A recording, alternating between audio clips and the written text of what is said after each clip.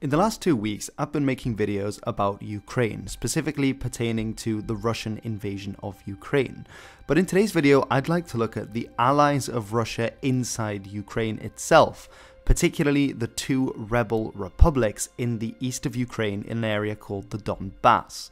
And today I'd like to find out more about their role in the conflict, how they came about, and how the people of the Donbas feel about this conflict between Ukraine and Russia. Before starting, I'd quickly like to give this disclaimer that in videos like this, where I'm talking about controversial topics, I might be explaining what's going on, but that isn't the same as justifying what's going on. So while I might give the perspective of people in the Donbas and why certain individuals acted in a certain way, that isn't the same as me endorsing it. With that said, for a fuller view of the complete context and backstory to what's happening in Ukraine at the minute, the region of the Donbas sits in the very far east of Ukraine, and it's named after the Don River, which also flows through Russia.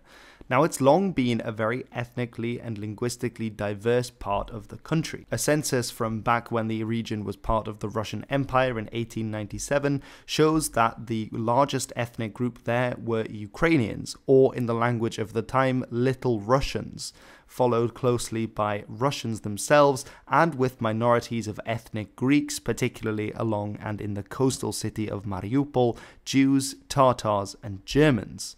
Now, what's interesting is the distinction between where the Little Russians, so what we would call Ukrainians, and Russians proper were living, most Ukrainians being rural, out in the countryside farmers, while those in the cities were more likely to be speaking Russian itself. This is largely due to the fact that ethnic minorities in the Russian Empire would often use Russian as a lingua franca to speak to others who didn't necessarily speak their own ethnic language. From 1918, following the Bolshevik Revolution of a year earlier in Russia, parts of the Donbas were ruled by the Ukrainian People's Republic and then by various anarchist insurgent armies known as the Black Army, and finally it was incorporated into the Ukrainian Soviet Socialist Republic, allied to the soon-to-be victorious Bolsheviks in Moscow. During the time, it was a difficult period for Donbas, as decossacization targeted the Cossacks who'd lived in the region, and in 1922 the Holodomor famine also resulted in the deaths of many, particularly the rural Ukrainian population. As part of the Ukrainian Soviet Socialist Republic, it would attract many Russians to the area, particularly because of the extensive coal and steel industries in the Donbas region. They needed workers to come and to carry out the necessary labor in these industries. And therefore, many Russian speakers, came to the Donbas, and it was sometimes referred to as the heart of Russia. During the Second World War, the industry of the Donbas was a key target for Hitler's armies, and as such, many industrial workers were plundered from the region to work in German and Polish factories for the Axis. Following the Second World War, however, there was another great influx of immigrants, particularly from Russia and other parts of the Soviet Union, to replenish those who had died during the war, numbering some hundreds of thousands.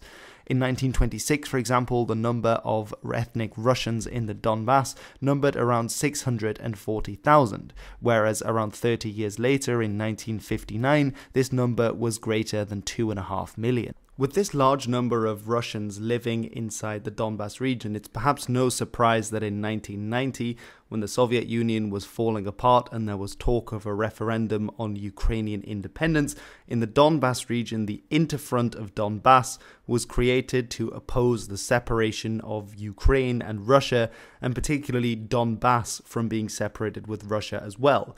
However, it appears that this was a rather insignificant political position, as around 84% of voters in the Donbas region voted for Ukrainian independence. While the vast majority of those living in Donbas were in favor of joining Ukraine and so separating from Russia, the political position of federalization was particularly strong here, basically meaning that they didn't want a highly centralized government around Kyiv, but more regional autonomy in the area for them to decide their own matters. The first years of the independent Ukrainian state were, to put it mildly, bleak, particularly in eastern Ukraine and in the Donbas region.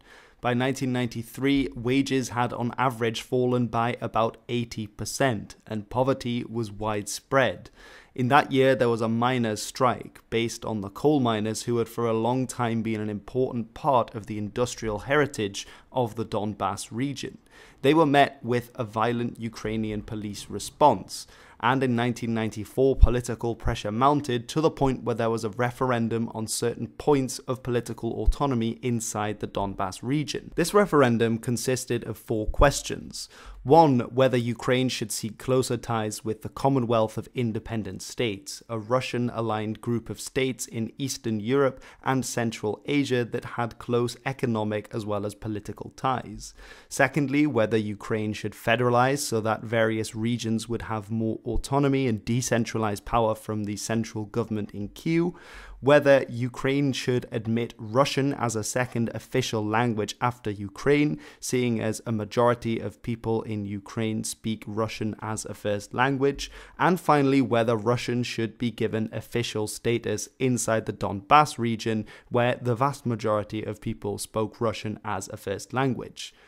This poll was met with 90% success in the Donbas region. However, in the years to follow, none of these proposals would be admitted by the central government in Kyiv, and so the unrest continued, with Donbas feeling increasingly unlistened to by the government. While during the late 90s and early 2000s the conditions in Donbas did improve somewhat, many mines were closed during this period and power became centralized in the hands of several oligarchs known as the Donbas clan. One of these oligarchs in 2004 was Viktor Yanukovych, who opposed the revolution that had occurred in western Ukraine called the Orange Revolution, in which people wished to see less corruption and closer ties to Europe, and instead proposed the creation of the Southeast Ukrainian Autonomous Republic, an area that would essentially split Ukraine in half, largely based on areas that had a larger Russian-speaking population and who felt closer to Russia politically, socially, and economically, as opposed to those areas in the west and north of Ukraine that wanted to pursue closer ties to Europe. This plan fell through for several reasons, not least because it had strong opposition coming from nowhere else than Donbas itself. Partially as a result of the miners' strikes of the 90s, the corruption of the early 2000s, and the fact that the region maintained far more old Soviet names of Soviet leaders and communist figures in its towns, cities, squares, and street names, the Donbas region became for the rest of Ukraine a kind of cesspit of pro-Russian separatist sentiment, as well as a continuation of old Soviet support. And it was also strongly believed in other areas of Ukraine that if you spoke Ukrainian in Donbas, then you would be beaten up because it was only allowed to speak Russian there, a kind of thug culture that persisted. Now, this was largely just a stereotype, as polls throughout the 1990s showed that pro-Russian sentiments and separatism were a fringe position in the politics of Donbas, while most people had voted to be a part of Ukraine, albeit unhappy with the state of the Ukrainian government. This takes us up to 2014, when throughout large parts of western Ukraine, and particularly in the capital of Kyiv, there were large-scale protests against the president Viktor Yanukovych, who had turned back on his campaign pledge to allow Ukraine to enter the European Union. After he had done this, there were large-scale protests, and thanks to political pressure from Western countries and indeed from internal protesters, the Ukrainian parliament voted to oust Viktor Yanukovych, the pro-Russian president, and exchange him for a newly elected pro-European president, Petro Poroshenko. Now, this was met with in the south and east of Ukraine by large-scale protests in many cities. In Kharkiv, the second largest city in Ukraine, the regional state administration building was actually captured by protesters, and there was a plan to create another People's Republic there, but this was quashed by Ukrainian security forces and the city remained under Ukrainian control. However, in the very east of the Donbas region, in Luhansk and Donetsk, there was indeed an armed insurrection that was able to oust Ukrainian security and police forces forces from government buildings and therefore become de facto independent.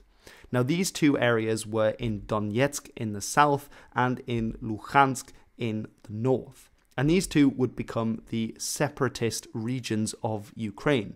Let's start with Luhansk. Luhansk is often referred to as the LPR for short, the Luhansk or Lugansk in Russian People's Republic. It's also sometimes referred to with the acronym LNR, which is the Luganskaya Narodnaya Respublika, which is just the Russian name for the Luhansk People's Republic. Now, in the south, around the city of Donetsk, you have the DPR, which again stands for the Donetsk People's Republic, sometimes also referred to as the DNR, which is just the Russian name of the Donetskaya Narodnaya Respublika. Now, the astute watchers will have noted that these two self-declared People's Republic sound fairly communist, and they have indeed gone back to adopting the constitution of the period when Stalin was in control. And as I mentioned, there was that stereotype that Donbas was a more communist region. And while that is partially a stereotype, there is also quite some truth to it. In Donetsk, for example, there is an almost 14-meter tall steel statue of Lenin that still stands. These two states are also the only ones now in Europe that have capital punishment alongside Belarus, a pro-Russian power in the region. And businesses are expected to, let's say, donate a large part of their earnings to the state, which is then redistributed. Those who fail to make the, quote, donation often end up disappearing into cellars and even into camps where there are widespread allegations of torture against any dissidents, many of these dissidents also having disappeared from the region when the fighting was occurring and when the rebels took over. After holding referendums that were widely considered fraudulent on their own independence, these two groups and their armed militias further branched out to capture more territory in the region, acting as independent entities from one another, although clearly being allied. They moved into the region and were able to capture quite a few towns and cities in the wider Donetsk area. Now, the Ukrainian army and several militia battalions formed and launched what they called an anti-terrorist operation and were able to recapture large parts of the Donbas, although to this day around, I believe, a third of the region is still in hands of these rebels. And with the current Russian invasion, it's not entirely clear what the future of this region will be following this. Now, Russia, of course, was very keen to have these rebel areas succeed. And while they didn't officially recognize the two, they gave them tacit support, particularly in the forms of military vehicles and munitions, as well as eventually Russian soldiers that were unofficially there and didn't have any Russian insignia, but there is an overwhelming amount of evidence that Russian soldiers entered to fight alongside the separatists, perhaps even making up as much as 70% of the separatist force, while the Kremlin consistently denied that there were any Russian soldiers there, saying if there were any Russians, they were not acting under their orders, but were rather volunteers who wished to help these people's republics. Many countries around the world remain very skeptical about this definition of volunteer.